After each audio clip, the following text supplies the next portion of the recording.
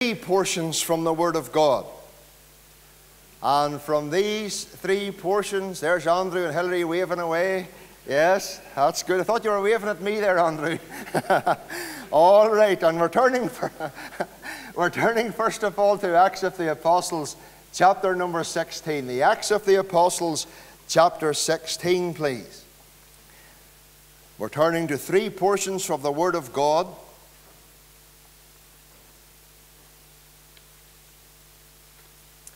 And we're in Acts 16 and commencing to read at verse 23. Acts 16, 23.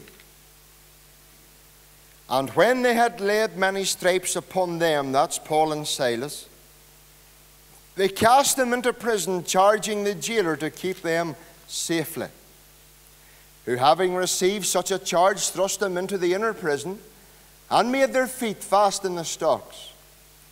And at midnight Paul and Silas prayed and sang praises unto God, and the prisoners heard them. And that's where we're ending there. Now come with me now to Job chapter 1, please. The book of Job, and we're in chapter 1.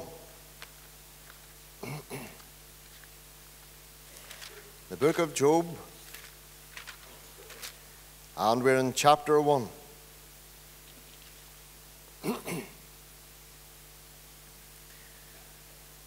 Verse 13.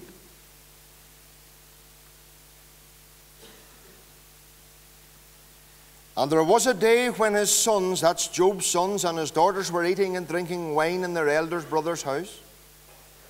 And there came a messenger unto Job and said, the oxen were ploughing, and the asses feeding beside them, and the Sabaeans fell upon them, and they took them away.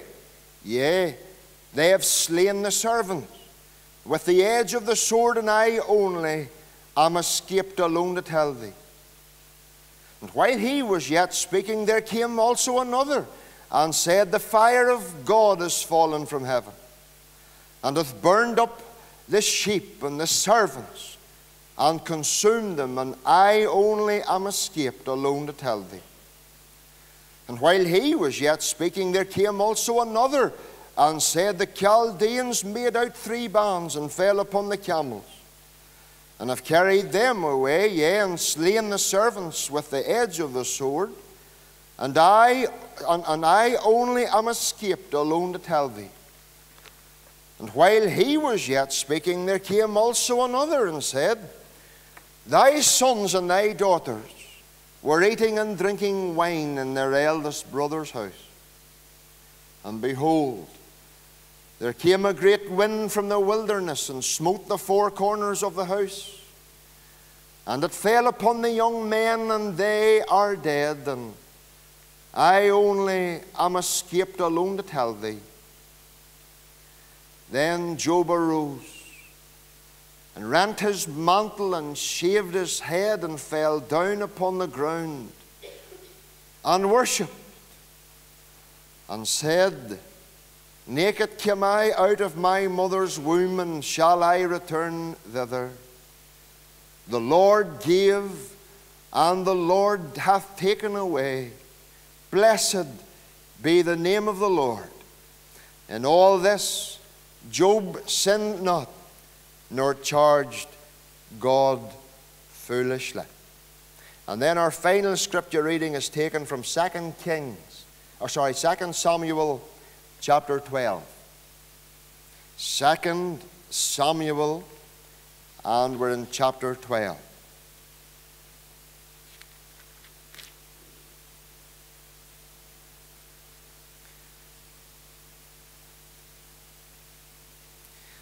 And you remember the sin of adultery and the sin of murder that David committed. And Nathan the prophet brings it all before him. In verse 13, we read, and David said unto Nathan, I have sinned against the Lord. And Nathan said unto David, the Lord also hath put away thy sin. Thou shalt not die. Howbeit, because of this deed, thou hast given great occasion to the enemies of the Lord to blaspheme. And we know that the Lord will bless those readings from his own precious truth this morning. There's one thought, child of God, we need to keep to the forefront of our minds at all times and in all places. One thought that needs to be here at all times, not just on Sundays, at all times and in all places. And it's this: we need to be careful, more than careful, as to how we live our lives. And we need to be more than careful as to how we conduct our character. The reason is because we're the children of God, yes. But here's another reason. Another reason is this, child of God. You and I are under constant surveillance of those who are not saved. You and I this morning, child of God, never forget this. We are under the constant surveillance of those folk who are not saved. People who don't lift their Bible, people who don't look at their Bible, people who don't open their Bible. But they're watching. They're watching you, child of God. And they're watching me. And because we name the name of Christ, they're watching every move we make. And because we name the name of Christ, child of God, they're watching every step we take. You couldn't be careful enough how you live your life and conduct your character, because we're under constant surveillance of the unsaved. And because, child of God, they don't perhaps maybe lift their Bible or read their Bible, but they're watching you and they're watching me as to how we live our lives. And I wonder this morning, child of God, as they watch you and as they watch me and as they watch us, what kind of a testimony do they read? You couldn't be careful enough how you live your lives. You couldn't be careful of how you conduct your character, especially in business affairs. I'm telling you, in business, boys are watching you. And I'll tell you why they're watching you when it comes to business, because a lot of boys fail when it comes to the money end of it. And do you see the money and business end of it? I'm telling you, there's a lot of boys goes down the tube because the way they deal business.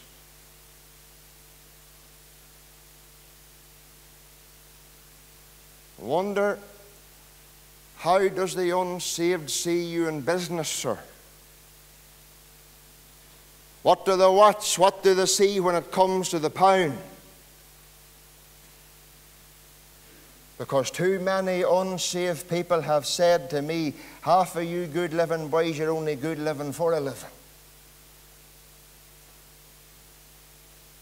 Boys, I love Joseph, you know. Do you remember Joseph when he was in Egypt? Man, I'm telling you, he was down to the T. So much so that Pharaoh said, can we find such a man as one as this? A man in whom the Spirit of God is. Here's a man who dealt honestly and straight down the line. I remember doing business with a man called John Walker. He was the store man in Turkington Cast. And I'm mentioning his name because he was the store man there for many years. And John was a well-saved Church of Ireland. And I'm telling you, Trevor Turkington said he never had a straighter man looking after the store. Even when Colin and the other fella, his sons, used to go in for getting stuff, John used to check them. Hey boys, where are you going? Come on. Sign you that out. I don't care whose son you are. You'll sign the stuff out like anybody else. You see, child of God, you're been watched in business. And you make sure you're no stumbling block when it comes to the pound.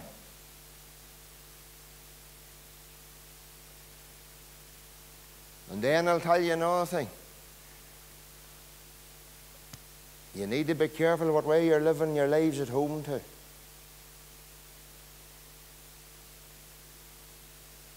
Godly parenting is a great pattern to leave behind for your children. Too many children have said their house was more a house of a bondage than it was a blessing. And I know one home in particular, and it's nowhere near Kilkeel, so you're safe. And the two boys, their two boys, won't go next or near them. And for years, they never bothered with their parents. And I can almost understand why they didn't bother with them. It's all right coming to the Lord's house dressed to the 90s and a Bible under your arm, but I'll tell you, you couldn't be careful enough in business. You couldn't be careful of living your life at home. And this morning, God wants to speak to us concerning the 3 T's. That's right. The 3 T's that do with your testimony. Apart from salvation, which is the greatest possession you have, your testimony is the next. And you only have to mar it once. You'll never get your testimony back in line as you once had it.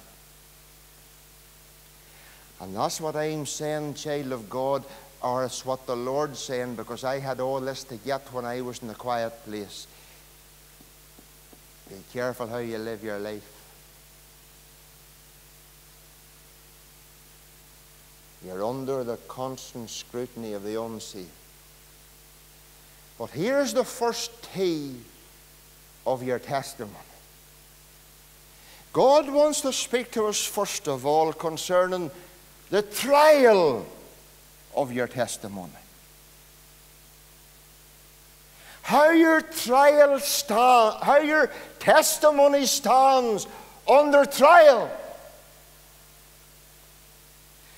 In Acts chapter 16, verse 25, here we have Paul and Silas.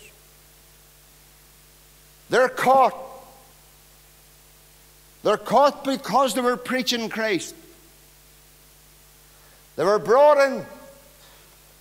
And in verse 23 we read, and they laid many stripes to them. The 2 boys were tied to 2 scourging poles. And there they were whipped and whipped till there was hardly flesh left on their back. Their backs were ripped open. Their pain was terrible. And you know, child of God, if that was you and if that was me this morning, suffering in such a way, tell me, how would your testimony stand? I sort of put myself in the mind's eye that as if I'm there, and I says, Paul, what's the purpose in enduring all this here and trying to put up with it for?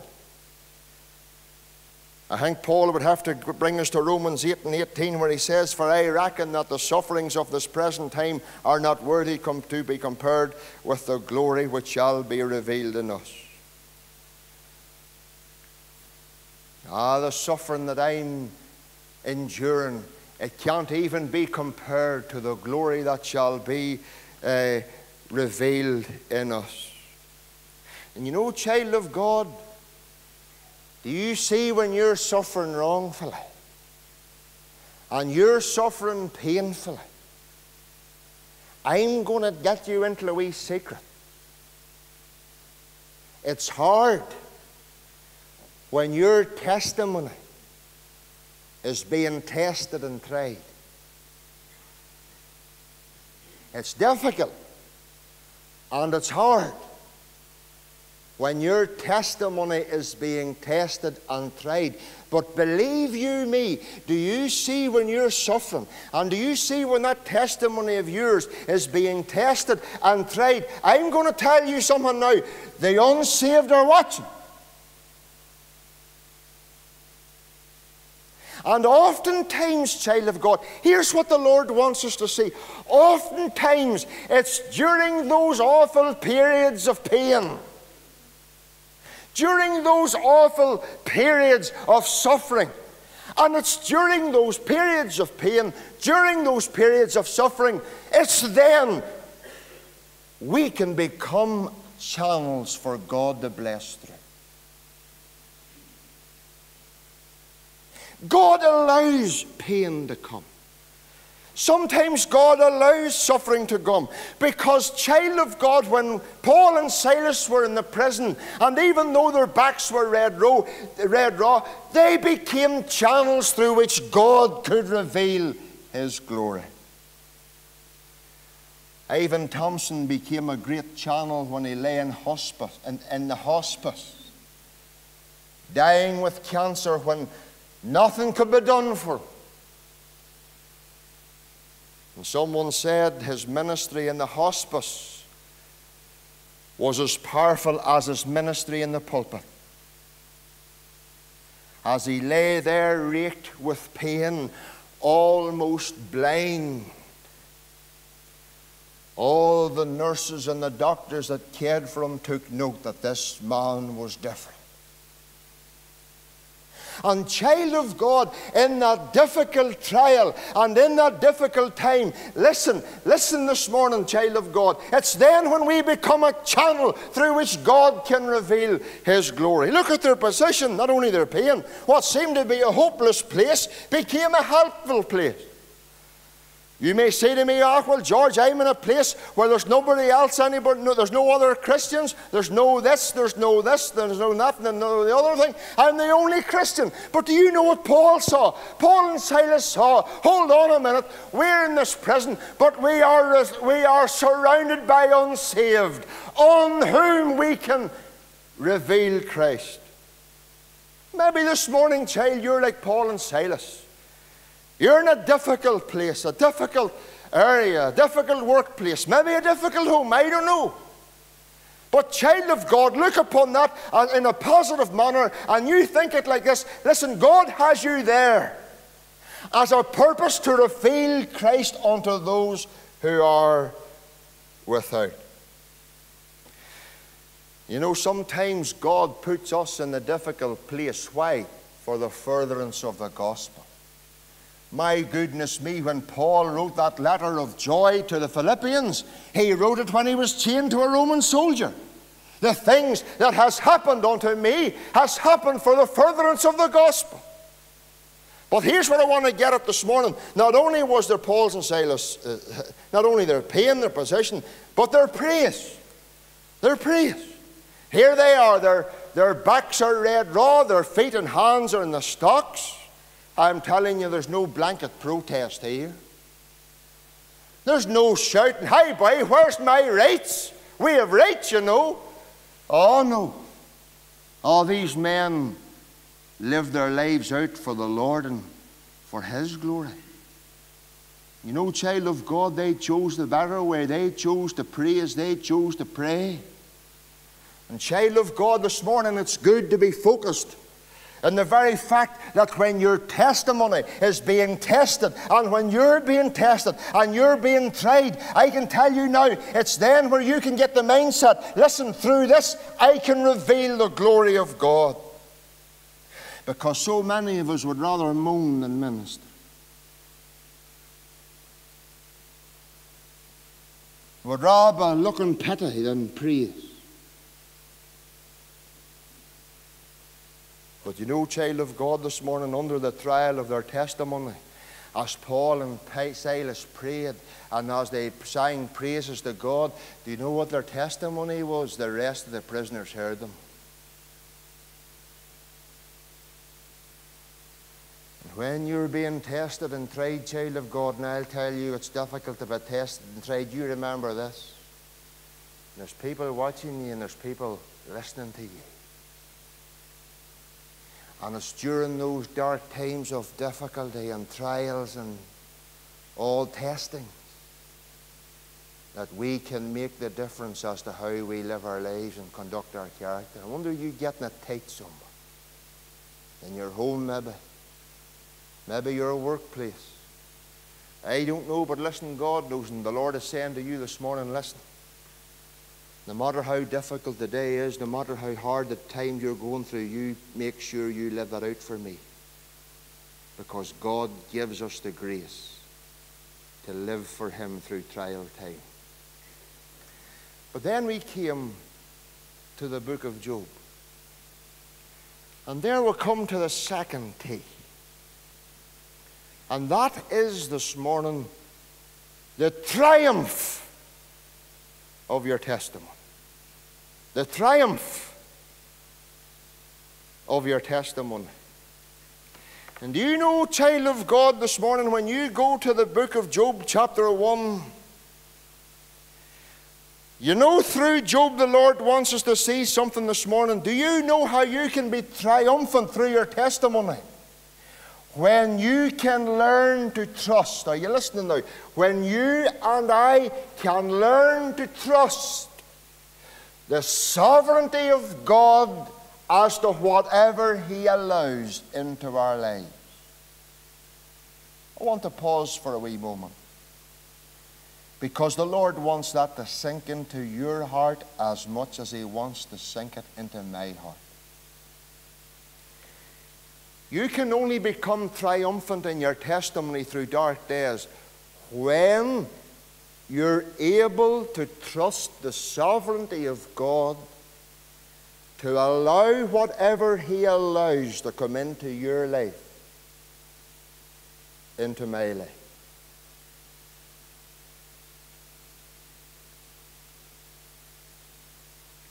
Because, child of God, this morning, whatever comes into your life this morning, whatever comes into my life, tragedies that they may be,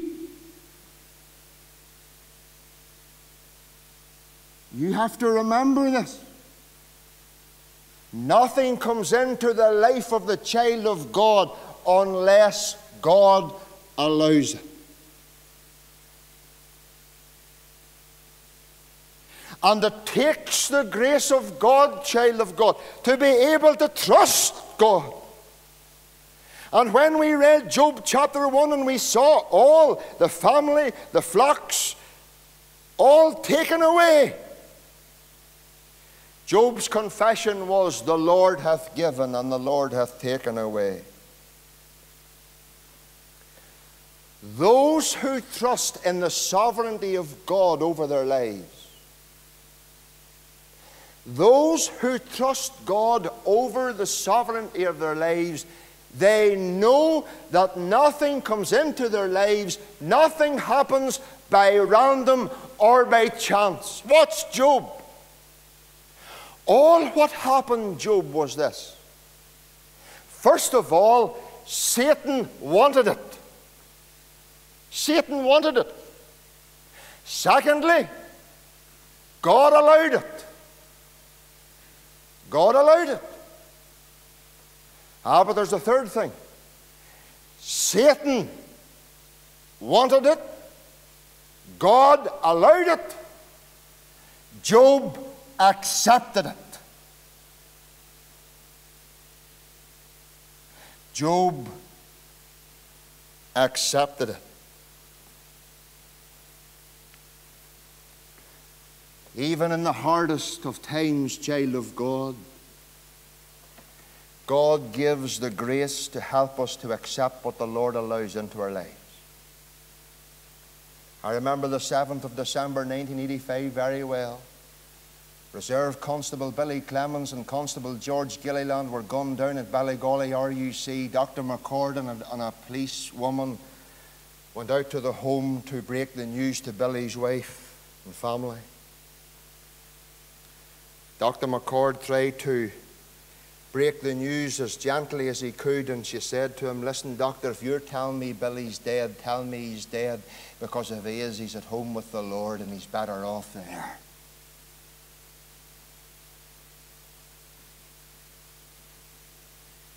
I'm telling you. You see, Job, he was triumphant in his testimony because by the grace of God he accepted what the sovereignty of God allowed into his life.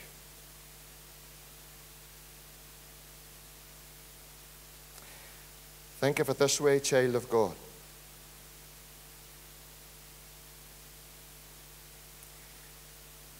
Job could say, "The Lord hath given and the Lord hath blessed, the Lord hath taken away." But he didn't finish there. He says, "Blessed. Blessed be the name of the Lord who has allowed it."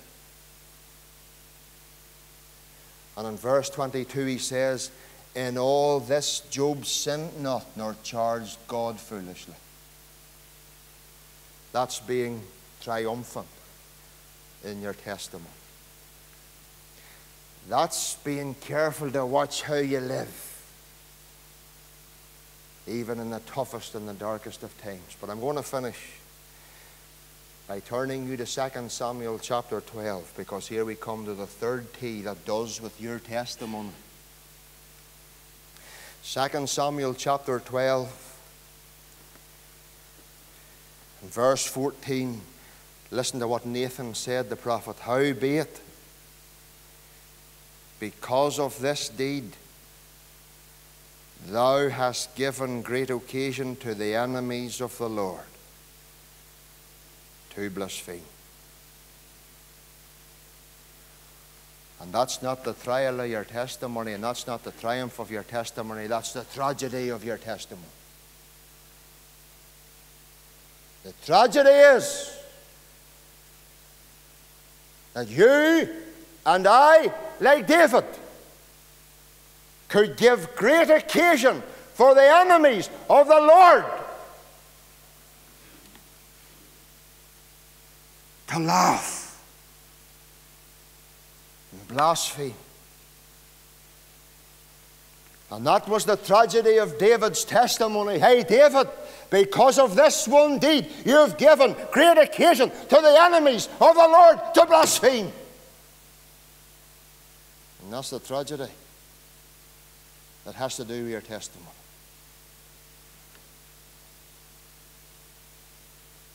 How easy it is for any of us to do the very same thing. All you got to do is say the wrong word. All you got to do is not pay one bill, not even pay one bill. All you got to do is hold back money on some man. And that's all you got to do to make the enemies of the Lord to blaspheme. And I'm telling you, child of God, we can't be careful enough how we live these lives of ours and conduct our characters. And it would be a tragedy if you and I came to the spot where you and I give the enemies of the Lord great occasion to blaspheme. And Paul says in Ephesians 5 and verse 15, see then that ye walk circumspectly, not as fools, but as wise, redeeming the time, for the days are evil. Oh, may it be our prayer, fill with thy Spirit till all can see Christ only always, living in me. The trials of your testimony, the triumph of your testimony. But don't forget the tragedy of your testimony. Because once you lost the value of your testimony, you'll never, ever in your living day ever get the value of that testimony back. And that's why we cannot be careful enough as to how we live our lives in front of others who know not Christ. So let's take this word to heart this morning. Let's take it to heart and be careful how we live. And may God burn it deep within our hearts and within our minds.